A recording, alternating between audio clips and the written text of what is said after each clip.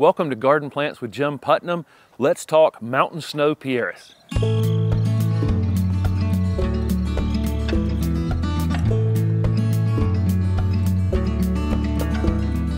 This is Mountain Snow Pieris from the Southern Living Plant Collection. This one was selected for its heat tolerance, and here we are down in zone 7B in a very hot and dry space, and this one is performing really quite beautifully in the landscape. This is a evergreen shrub that really has 12 months of interest. It has these beautiful white fragrant flowers on it, which you can see now here in February, typically late winter into early spring.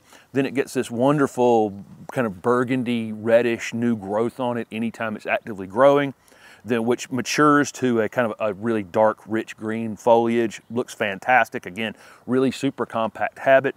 These can reach 3 to 4 feet in height by something like 2 to 3 feet in width, or maintainable. Let's say it's maintainable at that size. It will get slightly bigger than that over time with a moderate to slow growth rate.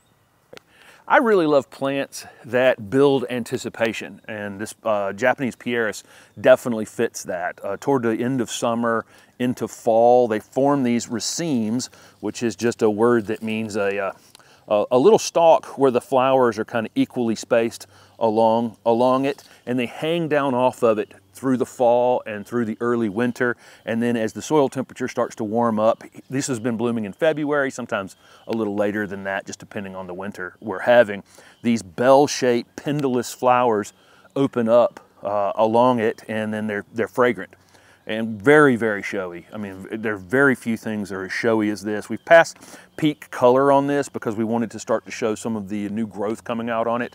So we didn't film it at total peak flower, because now you can get this combo where we'll have the flowers and we'll have this beautiful new growth coming on it. These are best in, you'll see shade or part shade. I think part shade is kind of ideal. I think I would like to get some direct light on it.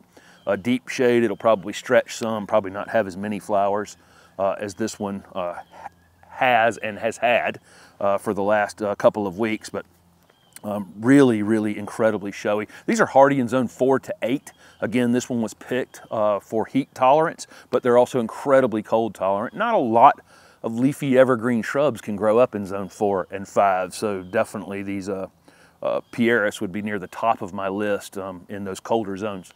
There's a ton of uses in the landscape for these Japanese Pieris, because they're always doing something throughout the season. Great mass planted in a part shade area. We tend to, in our garden here in Raleigh, be plant collectors, so we've got like one of everything, but these really look great in a group of 3 or 5 or 7 where you can really, really brighten a kind of a darker space in the landscape. Also work great in containers.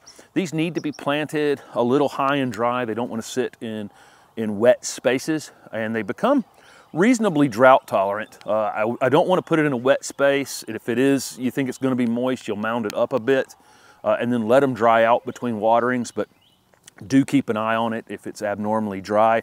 We put it in a space back here. The soil's kind of sandy, and for the first 6 or 8 months we were watering this. One quite a bit.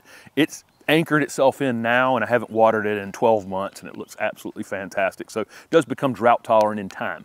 One other fantastic use for this Mountain Snow Pieris is a foundation plant on a part shade foundation. These are extremely low maintenance. Again, it was planted, it was left up just a bit so it wouldn't ultimately sit in water.